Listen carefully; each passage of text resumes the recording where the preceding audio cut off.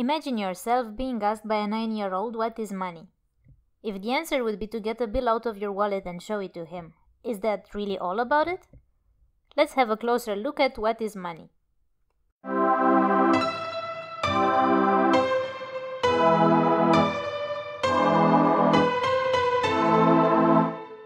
Earlier in the history of mankind, people had to exchange goods in order to increase their living standards. Since it was often hard to reach an agreement and keep track of all the trading, pricing appeared together with money.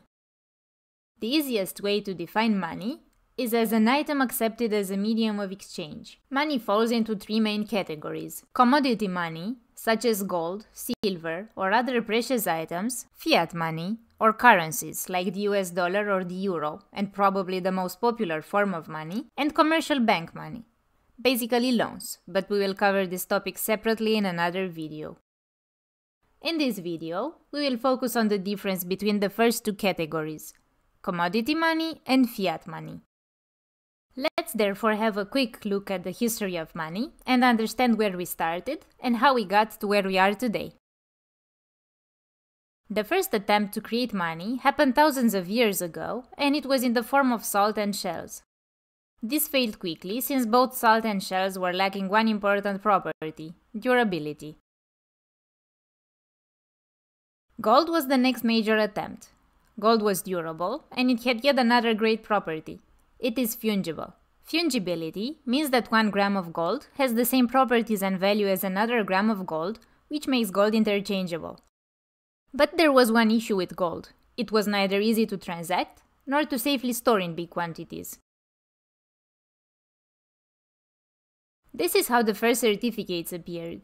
In different words, gold was held in a secure vault against a fee, and the owner received a piece of paper in exchange where the exact quantity was stated. The gold could be retrieved at any time against a piece of paper.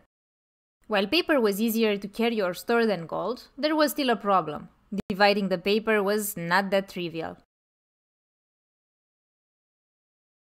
National currencies were the next major step, solving the division issue while still being backed by gold.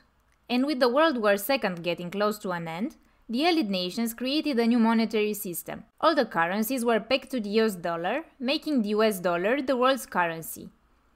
Why the US dollar, you may wonder? Simple answer: because the US were owning 3/4 of the world's supply of gold, which was the standard until that day. More about this coming up in a separate video. Last but not least in our short historical overview, the year 1973 is marking the probably biggest change. Nixon is decoupling the US dollar from the gold, making both the US dollar and the other currencies in the world backed by, well, nothing. This brings us to the main differences between these two types of money: value and scarcity. Besides the properties mentioned above, gold has intrinsic value. Gold can be used for its physical and chemical properties, for example in jewelry or electronics, while a currency can't. Money is just paper or plastic. A $20 bill is worth $20 only because there is at least one person in the world who believes this. Gold can be introduced to the open market only by mining. But while gold is a finite resource and mining is becoming harder and harder, issuing currency is not a difficult process at all. It's the scarcity of the item that makes the price of gold go up when measured against a not-so-scarce currency. Long story short, one type of money is a store of value, while the other is not. In other words, it is not the value of gold going up, it is the value of the currency going down. If you like this kind of content, don't forget to like the video and subscribe to our channel.